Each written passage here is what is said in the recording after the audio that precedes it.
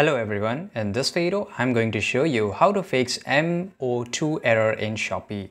Well, to do this you have to go to in the bottom right side corner, which is basically in the Me. This is your profile icon here. Scroll a little bit down and here you will find somewhere vouchers icon.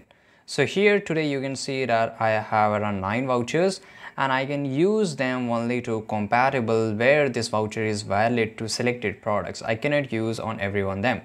To know more about it, you can always read terms and conditions. So this is if you just click on TNC, you will get to read their terms and conditions or just tap on the voucher, right? So this is how you can do it, right? And once if you are facing this error, then this issue could be in the Play Store. If you haven't downloaded the latest version of Shopee, then just go to Play Store or App Store depending upon your operating system and download the latest version of Shopee.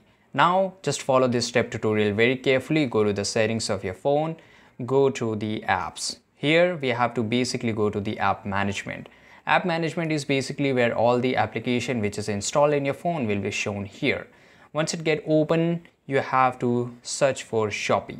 So this is Shopee, and here this is very important step. Go to the storage usage, clear the cache and clear the data. Once you clear the data, then you have to re-log in into the Shopee mobile application and then it will work perfectly fine. But make sure you just restart your phone before opening the Shopee app. I hope you found this video very useful. Make sure to like this video, subscribe.